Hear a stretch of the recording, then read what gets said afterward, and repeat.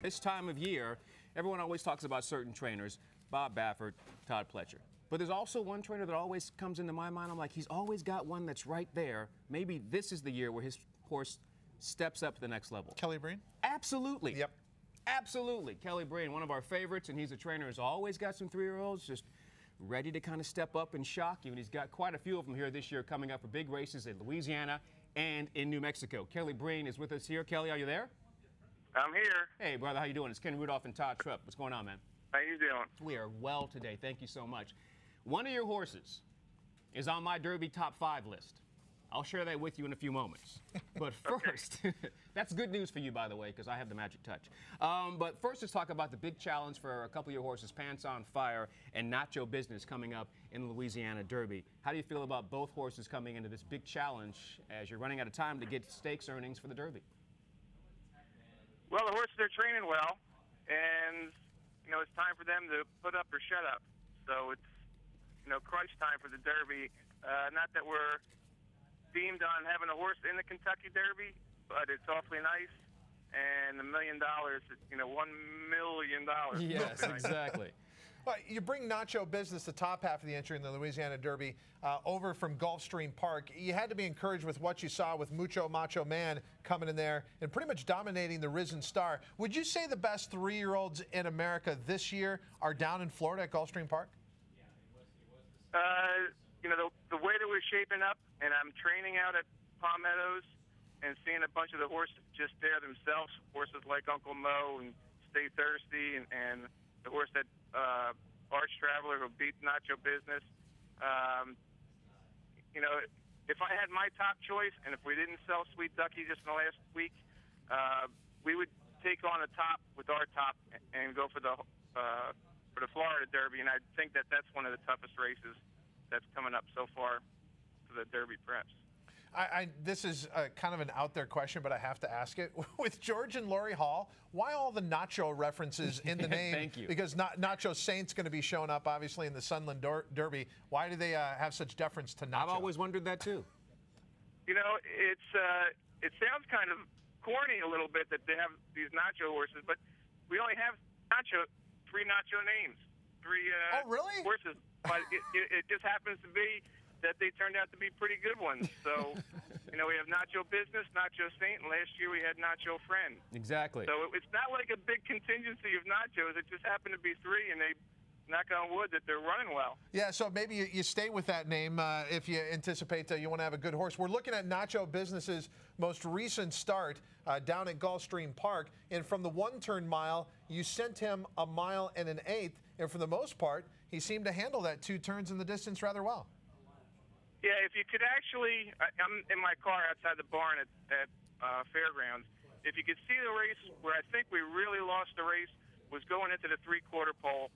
And I know you don't usually say that you lose a race that early into the race, but if you watch Joe and he really has to reach up and grab him and trying to get him to settle down when they're going to middle quarter and 25 or something like that, and it really took a little bit of the run out of the horse. You know, I think he put in a great performance. Only thing is that he got beat. Yeah, on that day they went 49 for the half, 26 for that middle quarter you were talking about. So that didn't really give him much to run at, and he takes him back, and he has to make that move turning for home. So I can see what you're talking about with Nacho Business. Now he's going to get that 1 1/8 and should have a little bit more to run at coming up in the Louisiana Derby. And that's what Pants on Fire is there to do. He's kind of a one-run horse. He wants to go. That's exactly when we were first talking about the races with the Halls, to say Pants on Fire would set it up just right for him.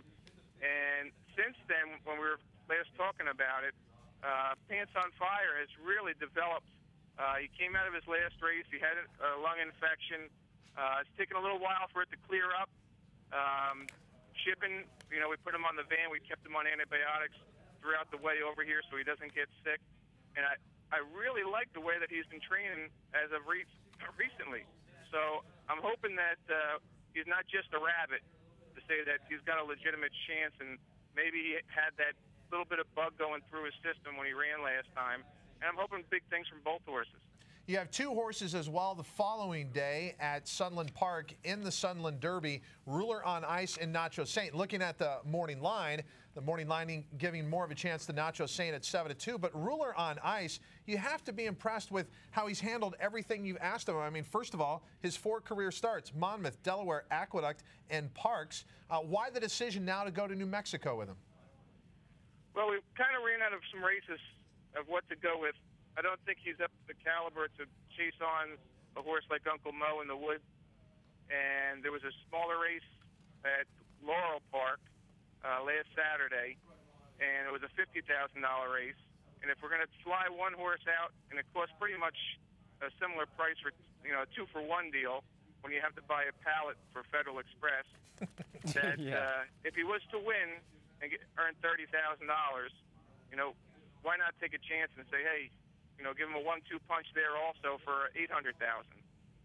And here's a horse that's definitely coming in good form, the son of Roman Ruler. We're looking at the performance in October of last year when he was able to break the maiden on the off track and then continues to improve.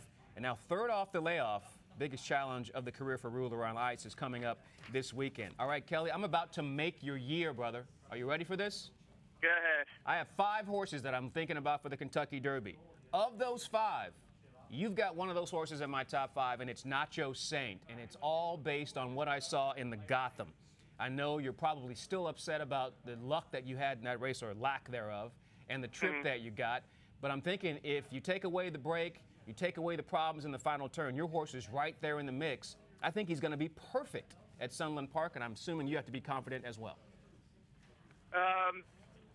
He's a horse that just always tries. And to say we have one of the best maidens last year that was running in stake races and hitting the board and giving it his all, he has a lot of heart. And when he broke out, the best thing about him is right now is that he's able to go 2 turns.